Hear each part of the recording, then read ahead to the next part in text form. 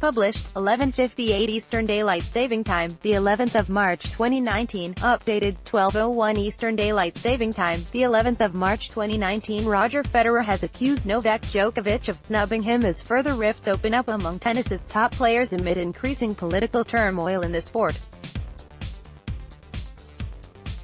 In a rare public schism, the Swiss legend revealed that he and Rafael Nadal are on the opposite side to Djokovic in the wake of the Serb leading a move to oust the English supremo of the ATP Tour, Kermode.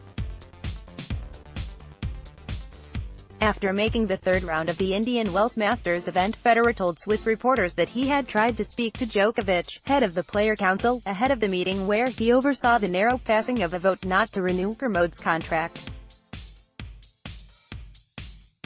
Roger Federer has accused Novak Djokovic of snubbing his attempts to speak with him. Djokovic is head of the Player Council, which led a move to oust supremo Kermode. Tried to meet Novak on the deadline before the meeting, said Federer, speaking in Swiss German.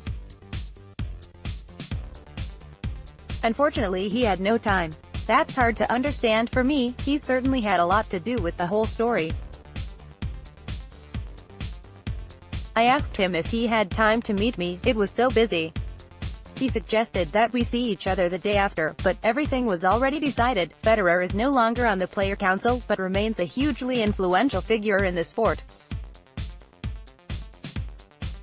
He is among those unhappy at how Kermode has been treated after what has been a period of strong growth during his 5-year tenure.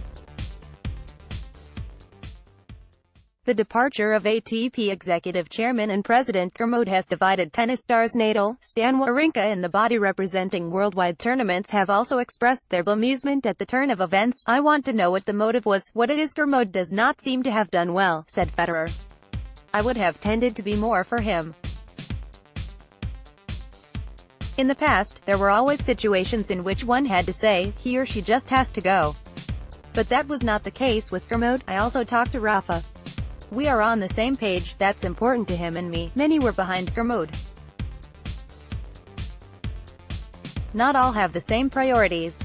Some think primarily of money, others of the tournament calendar, others are more concerned with power. That's always a big story. I still have the feeling the tour is going well, we have great matches. The prize money went up, the stadiums are full. Kyle Edmund is also through to the third round in Indian Wells and will face Moldova's Rafael Nadal, with a possible shot at Federer if he wins.